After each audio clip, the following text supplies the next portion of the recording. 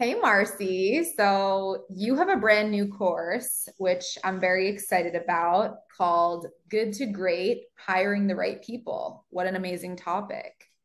Can you share what this course is going to be, a little bit more about what it'll be about? I am really excited about this, Marielle, because when I was managing, I used to say I'm only as good as the people that I have around me in my organization. And I think now it's even more important to be able to find the right people when managing your association.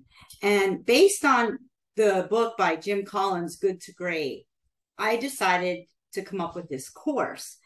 And he talks about like the bus, and everybody has a seat on the bus, and as the manager you're driving this bus and you need to make sure you have everyone in the right seats. And you just want to make sure you don't crash. And if you don't have the right people in the right seats, he talks about, well, they need to get off the bus, right?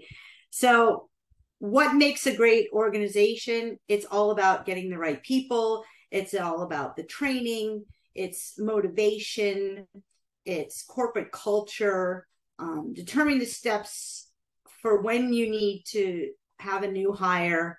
It's developing and prioritizing the requirements, job descriptions, steps to find good candidates, and most importantly, the interview process. And once you do find the right people, you want to keep them. And retention is really important because it takes a lot to invest in your people.